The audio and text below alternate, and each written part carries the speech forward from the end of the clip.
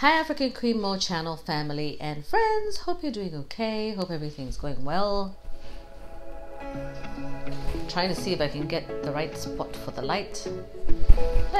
Being a cameraman, way. Hi everybody, how are you doing? Happy New Year 2024. Welcome to my channel. My name is African Queen Mo, and I bring you lots of interesting topics, and I like to discuss things to do with sometimes politics. Sometimes I show you around where I live. I live in Wales in the UK, and sometimes I'll show you around where I'm driving, and sometimes I'll just talk about topics that are of interest to us. So I'm one of those ones who are not quite easily boxed into a specific category. At the moment, I have decided from 2024 to focus on showing you where I am, continue doing that, but also start talking about things that are more relevant to our lives and things that might be affecting all of us globally. And of course, especially those who are based in Africa. Africa is my number one.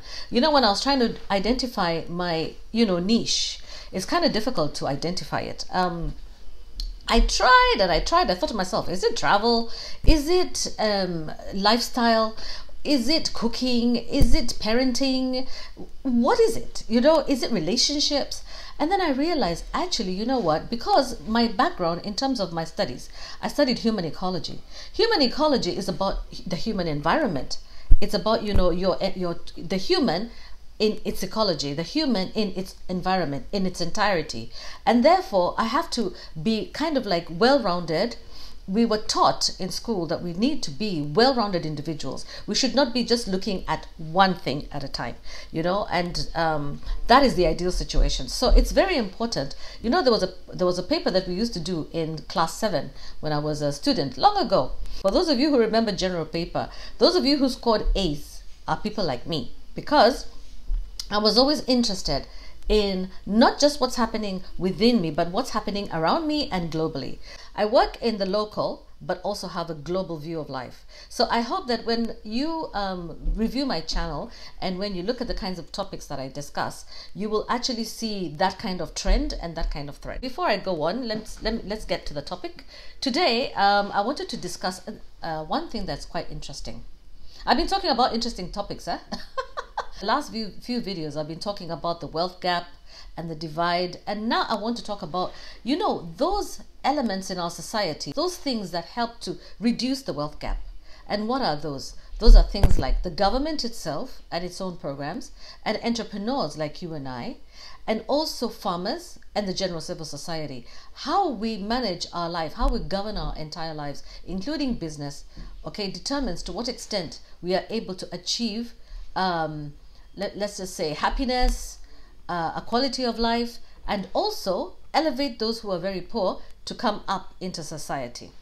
All right, so I was trying to understand, why is it that based on the news, that I've been encountering, a lot of investors are actually fleeing the markets. In Kenya, for example, we have an exodus of foreign investors who are fleeing, the Nairobi Securities Exchange. So there's a lot of investors that have fled the stock exchange. And this is based on, for example, I've been going through the Business Daily, which is so informative, by the way, a lovely paper. Since I subscribed, I've been like, oh my goodness, what have I been doing? So they say in this Business Daily, of which date was this? This was obviously last year, but late in the year. They say, oh yeah, this is November of last year. By November of last year, there were over 6,256 foreign investors had fled the Nairobi Securities Exchange across 9 months till the end of September. This is until the end of September, guys. So 6,000 people fleeing the stock exchange. And the question is why? Why is everybody fleeing? Why is nobody wanting to work with Kenya? Why are people running away? So they say that the wealth erosion at the Nairobi Securities Exchange has extended to the 4th quarter now, of the year, despite gains in several large stocks since October. So apparently there were some large stocks in October. I'm not very good at this stock exchange business, by the way, guys, but I know that it is a measure of the securities of the country. All right, that's why it's called the Nairobi Securities Exchange. So, it's a place where people invest in business, they invest in ideas, they invest in the country. So they say that according to the data from the bourse, the equities market capitalization has fallen further to 1.4 trillion as of December 11th from 1.48. Okay, so from it moved down from 1.487 trillion at the end of September to 1.466 trillion. Okay, by December 11th. So it's coming down. So unfortunately, what that means is that the capitalization of the equities market has fallen, and the losses in the quarter are greatly reduced from the third quarter, when market capitalization tumbled from 1.66 trillion at the end of June. So it moved from 1.66 trillion at the end of June to 1.466 trillion, okay, by December 11th. So that's a huge, that's a huge reduction. Yeah. So basically they're calling it a 93.86 points from 95.22 points at the end of September. So for those of you who understand these financials, you understand what it means. But for the rest of us, all we know is that the Nairobi Securities Exchange is dropping, and it's dropping fast because a lot of investors are fleeing the market. Why are they fleeing the market? Okay, according to the central bank of Kenya boss, why is Kenya losing its edge on in the East African community? He says that that they're blaming their competitiveness on the reduction in foreign direct investment, which is actually, these securities exchanges. Foreign direct investment has reduced significantly, and also that is causing a concern for mass default. The CBK loan rate, mass default, has actually hit an 11-year high. So the only thing that Kenya has outperformed Uganda and Tanzania on currently in the region is in the growth of diaspora remittances, which have in the past decade risen to become the country's top source of dollars, ahead of agriculture and tourism earnings. So think about it, the only edge that we have in Kenya is us who are living in the diaspora sending money home. And I'm sure it's not me, it's those who are working double and triple shifts and who have families who they need to support back home. Okay? So, but they say that they say that this year the shilling has weakened against the currencies of Uganda and Tanzania by 18% for Uganda and 15.8% for Tanzania. Yesterday I was having a discussion. Let's put this one, into reality. Yesterday I was having a discussion with my Ugandan friend in Uganda. She loves figures. She's always talking figures. And she told me, you know what? When they came to Kenya, it was just towards the end of the Moi era. That time they were exchanging 22 Uganda shillings for 1 Kenya shilling. By the time they stayed on another 10 years and they got into the Kibaki era, at that time they were exchanging, the Uganda shilling was exchanging about 36 Uganda shillings to 1 Kenya shilling. So you see, the Kenya shilling was getting stronger, was so much stronger. And now it has gone back down to between 19 and 20 Uganda shillings to 1 Kenya shilling, which means that the Kenya shilling has even gone down below what it was towards the end of the Moi era within 1 year. This is the change between 2022 to 2023. Yeah, just 1 year. So you imagine we're doing even worse now than the Moi era period. So this is what the CBK governor is basically saying, that this year that the shilling has weakened against the currencies of Uganda and Tanzania very greatly. Okay, and against the dollar, the shilling has depreciated by about 19.5% to 1.53 units since January. So by about 20%. So it's really, really crazy. Right now, I know we're exchanging the pound for almost 200 shillings. I know the other day that I was exchanging pounds at 196 or something like that, which is ridiculous. Because by the time that I left Kenya, we were exchanging pounds at something like about maybe 145, something like that, which was about 2022, just before the elections. It's about maybe 140 something. We're definitely not at 196. This is ridiculous. Yeah. So basically what is happening is that the Kenya External Debt Service costs as a ratio to GDP stands at 3%, ahead of Uganda 2.3% and Tanzania 1.8%. 6%. Okay, so we are servicing our debt at a much higher percentage, 3%, okay, which is literally double that one of Tanzania, which is 1.6%. So we're using double the amount of money every year to service our debt compared to Tanzania, and much more than Uganda, which is 2.3%, okay, which is unbelievable. I hope you understand what that means. It means we're doing poorly. We're doing really pretty poorly. There's also something else that the governor said, and this governor is called Dr. Thuge. He has been calling into question the management of the currency by his predecessor, Dr. Patrick Njoroge, saying that the CBK, the Central Bank of Kenya, then had used forex reserve to artificially prop up the shilling. So the shilling has been artificially propped up all this time, apparently, according to him. But what is important is to say that he said that the point we want to make is that we have been losing competitiveness. Our level of exports to GDP has been declining consistently. We are not getting as much tourism receipts as our neighboring countries. And our foreign direct investment has also declined. So income from tourism, income from foreign direct investment, income from agriculture has declined so much that the only place that we are actually playing anything, only place we're playing ball, we can say that our economy is thriving. The only thing that is helping to prop up our economy, can we say, when it comes to forex, is through diaspora remittances. Yeah, which is unbelievable. So anyway, I thought that was quite interesting, guys. You know, so that's it. That's a fact. We've heard it. CBK governor, he has said it himself.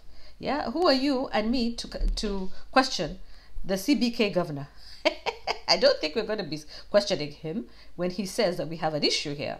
Yeah, and that we know that 42% of foreign investors have fled the Nairobi Securities Exchange in 9 months. They're fleeing. They're taking off. And you know who is telling us off right now as we speak? The president of Tanzania. She is laughing at us. In fact, I wouldn't really say that she's laughing at us. What she's doing is that she's warning us. She's saying that since there's an article that I came across where she was saying something very interesting, if I can find it. She was actually saying, what was this woman saying? Hey, she's really given us a thrashing.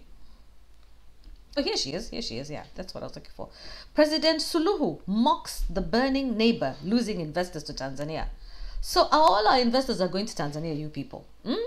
She said, Tanzania president, this is by Kevin Cheruyot. This is his own report in the Nation newspaper. And he said, as of which date? Let me quote the Nation newspaper nicely before they start coming after my neck. July 20th, 2023. Okay, that was in the Nation newspaper online. Yeah, and it's saying, according to President Suluhu, investors will not stay in an unstable environment that threatens their businesses. Okay? She says, kati ya mwezi wa Mei na Juni tumepokea wawekezaji wengi mno. Lakini ukitazama sababu ni nini? Sababu ni kwamba kwa jirani kuna wakamoto. What she's saying is, between May and June, we received many investors like never before. As you can see, the reason is that the neighbor's home is on fire. You know which neighbor she's talking about? She's talking about us. She's talking about Kenya. Kenya is the only neighbor that's actually she's considering to be on fire.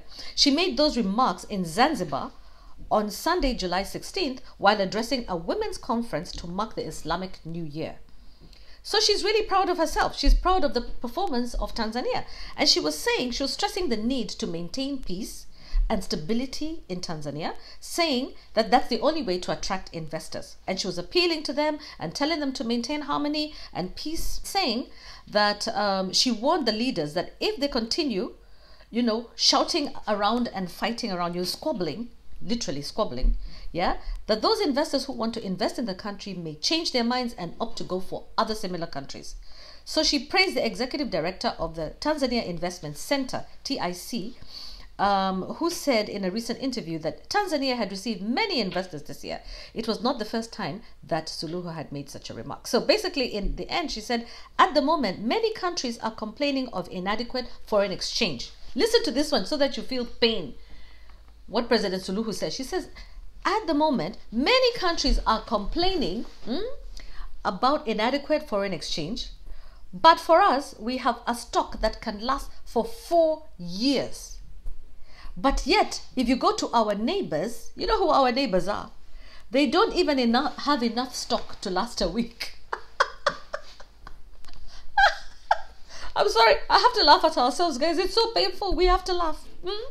You know, I don't know whether to laugh or cry. Yeah? We don't have enough foreign exchange earnings to last a week. But Tanzania has foreign exchange earnings to last 4 years, people. Okay? Yes, we have to compete. We have to look at our neighbors and say, what are they doing different? What is it that they're doing different? And why is it that they're doing so well?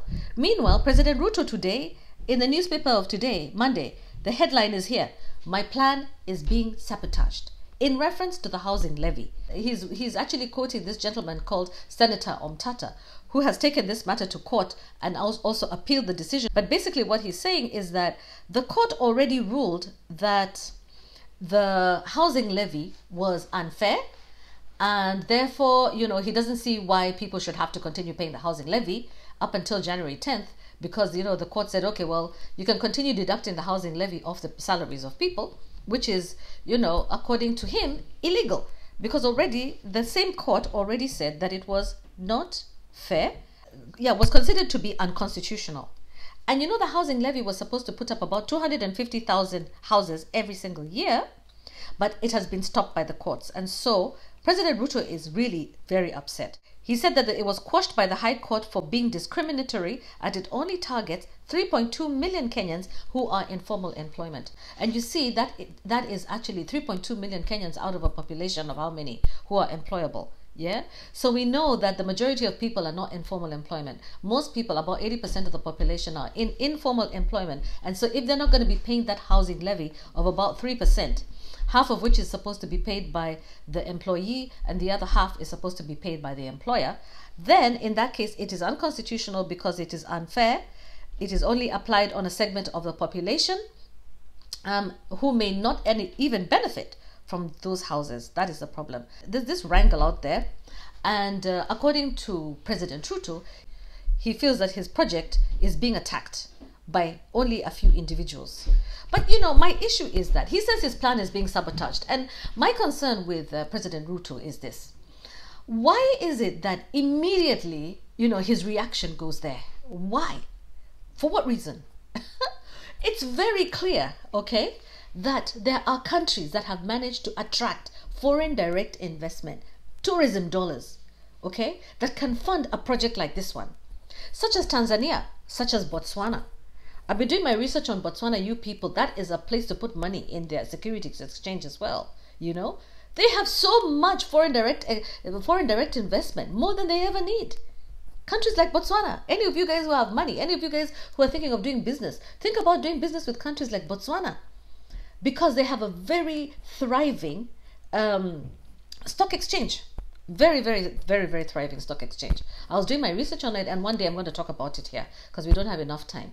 But basically what we want to say is this: no, Omtata is not trying to sabotage you, President Ruto. No, he is not, as an individual, trying to sabotage you. What he is doing is trying to ensure that the law is implemented as it's supposed to be, fairly for all Kenyans. So I feel that the Kenyan government needs to do more to attract foreign direct investment. Don't look at the only resource for your housing project as the same people of Kenya who you are taxing left, right, and center. Yeah, Kenyans are paying a lot of taxes. Like I discussed in my 2 wealth gap videos that preceded this one, I discussed the wealth gap, and I explained to you how the government had to forego about 75 billion shillings in 2022 from lack of collection of taxes for commodities that it imported. Now, I was talking to somebody, okay, within the agricultural sector, one of the older people, one of the older scientists in agriculture. I talked to him recently to find out what is it that has changed. And what he has said to me is, number one, we have had years and years of drought. Climate change is real. You know, we've had years and years of drought that has affected our productivity. It has not also improved based on technology. We haven't been able to implement technology adequately to boost our productivity, such as Israel, for example, where Kenyans are going there to work. to work in their farms, and yet we know Israel is a desert. Okay, so that's number one. Number two, and which is very important, is that agriculture, which used to be a national good, has now become devolved to the counties. So what happens is that because agriculture is devolved, it means that the counties are actually prioritizing tendering, that is importing food rather than promoting production of food locally by the farmers. Yeah, and also purchasing of food within the region as opposed to purchasing food from outside the region. You remember that, I think that if you saw like online, if you're actually keen, you've been seeing Tanzanians laughing at us and saying that the only thing that Kenyans know how to do is to speak English, yeah, and beg for food. So embarrassing. So when the president goes out there and begs India to give us food, begs countries that are, desert countries like the Emirates to give us food, to give us grain. Tanzania is pained because they have a lot of grain. A lot of Tanzania land is under grain. Okay, guys? So we can purchase our food locally, but we choose to go outside. Because why? Probably it's more lucrative for those people who are bringing the food in. Yeah? Obviously, why else? Yeah, maybe because buying regionally might be a little bit more expensive, but wouldn't you rather support your own Tanzania and Uganda rather than go and support people who are completely outside the continent? Think about it, guys. So anyway, generally what this video is about is the fact that we need to diversify our sources of revenue for the government of Kenya, and we need to look beyond the population of Kenya for the revenues, for taxable income. So we need to go and invest in foreign direct investment, get those 6,000 people back. I believe that we have private sector and they know how to do this job, okay? And we don't believe that government should be in the business of doing business. Government should be an enabler of business, otherwise there will be a conflict of interest, okay? Which will not be mutually beneficial. There'll be a conflict of interest if the government is doing business and the business people are doing business. Obviously, yeah, we know that the big man will do better than the small man. So what I want to say, or small woman. So what I want to say is, we need to take seriously foreign direct investment. We need to take seriously tourism dollars. We need to take seriously our security. We need to take seriously cost of energy, cost of production. Okay, we need to take seriously the cost of doing business. Our human resources, let's not play around with our human resources like that, because it's easy to send people away, it's more difficult to bring them back home. So you're better off with an educated population that can support the companies, and we need to listen to the business people. I also saw some business people had been interviewed, and they said that they're happy to work with Kenyans because there's a lot of talent, and also the infrastructure has been built in the country. But the problem is that when we're charging excess duty for example, chocolate makers such as Dairyland, they want to produce chocolate in the country, something that hasn't been done before. We know that we lost Cadbury's. They went, actually, I think it was to Egypt. So now here is Dairyland with a gentleman called Mr. Shah, who is trying to make chocolates in the country. When he's interviewed, he says, if I have to pay excise duty, and then I also have to pay all these duties. Come on, guys. This is a new business. I'm trying to create jobs. Once we create jobs and we start creating chocolate, then we start selling chocolate, selling the final product. We're talking about value addition. When we add value to the products, what it means is that it brings income and foreign exchange to the country. So let's look at trying to help businesses to produce finished products, which we can now sell and then get money back. This is what China does, and this is what China did actually during the lockdown period. Immediately after lockdown, the Chinese government invested heavily in the small and micro enterprise businesses.